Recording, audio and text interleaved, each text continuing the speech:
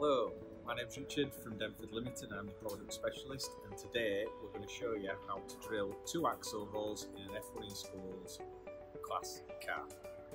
So what we're going to do is we're going to use tool 1 for this demonstration, and we're going to use 2 programs, a left hand side and a right hand side, and we're going to get the distances from the centre of the cartridge hole in X and Y, see where the dimples are, and then the other one will be just an X value, and that'll be for the next dimple.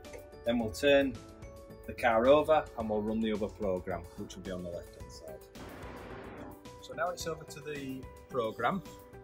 So I've opened up a pre-made program here, and it's axle holes right hand side. There's also another program called axle holes left hand side FNC.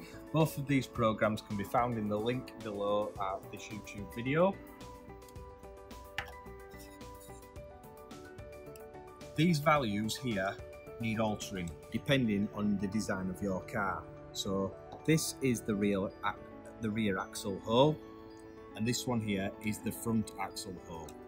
So we just need to put in 3 different positions. So the rear axle hole is from the center of the cartridge hole in X, which is 36.975, and Y, which is minus 17.315 from this cartridge hole. That will drill that hole, and then we go in X, we wrap it over to X 141875, which will be that hole there. When we run this program, the machine will do it in the standard fixture. So we've opened up VR Milling V5, we've inputted the first program, which is axle holes right hand side FNC, and we're now going to go down, click on auto, click on stop, click on rewind and press start, and the machine's going to come across and drill the holes.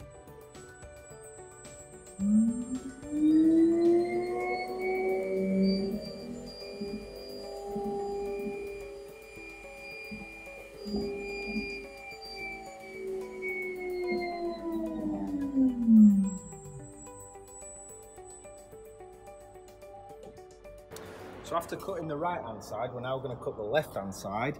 As you can see, I've turned the F1 car model over, and now we're going to run the left hand side program.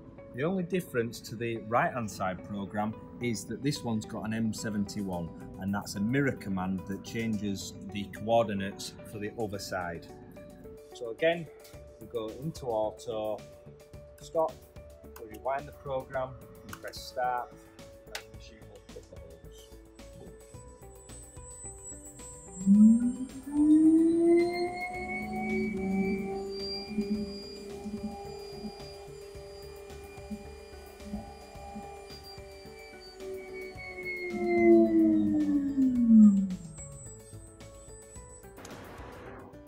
If you wanted to drill on the 4th axis, it's no different, but it's got a slightly different command into the program. So what we've done, in the link below the video, there is a subcall and the 2 axle hole programs which will run on a 4th axis. All that will need to be altered is the X and Y coordinates to match your design. So as you can see, the machine's drilled all the way through the axle holes. This was set up with tool 1, so it's a 6.35mm tool that takes a Denford standard bush. But if you wanted to use a smaller drill, you would have to change the tool, and it would have to match the tool that you'd set up with VR5 milling. Thank you for watching.